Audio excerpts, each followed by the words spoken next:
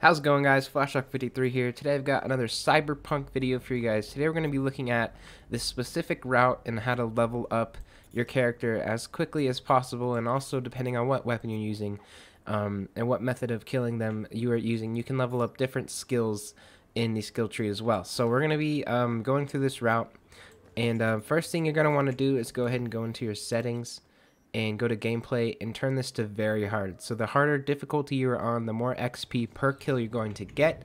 So this is going to make it faster rather than if you were on like a normal difficulty or something like that. So if your guns are not killing like mine are, like basically insta killing, because my guns are pretty OP and just really strong, then what you can do is use the arm launcher with tranquilizer rounds, and this is basically going to one-shot the enemies no matter what level you are on. So if you don't have a good enough gun, I'll put a video into the description on how to get these tranquilizer rounds so you can one-shot enemies no problem. But if you do are a high enough level and you have good enough guns, then you should be fine, and you can just take them out really quickly. So right now I'm using an AR, so I'm leveling up my assault skill, and I'm getting XP for my level.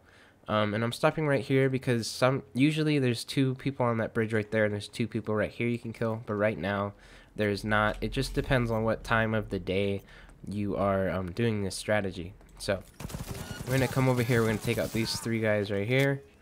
And I'm also getting money for this. I'm getting about 400 eddies every once in a while. Not with every kill. But then I just got that assault experience and the level experience. So you can literally just keep running this loop, and you're going to kill like 20 different guys in this loop every time.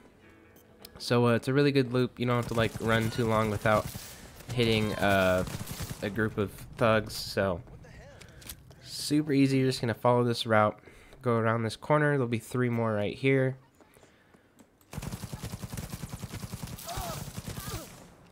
And they do drop like purple things every once in a while. It's usually just quick hack components, but sometimes there will be like clothing items and things like that.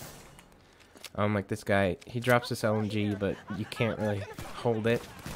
It's just you can't like put it in your inventory. So that's the whole route. We just stopped right there, and then we're just gonna run back over here, and we don't have to skip any time at all or anything like that. They have already just respawned. So you can literally just keep doing this. You can use different weapons. It really doesn't matter.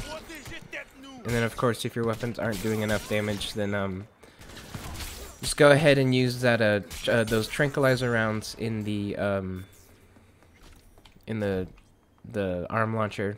And you can see I just leveled up my my blades just from killing that first set of people.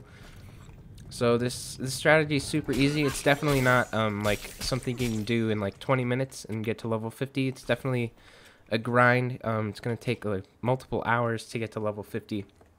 But it is really good for leveling up your skills. Most of my skills are maxed out, but as you can see, I've just leveled up blades because I literally never use blades. But so yeah, this strat's super easy to do. Make sure you're on very hard to get the most XP for each kill. And you can literally just keep running this route over and over.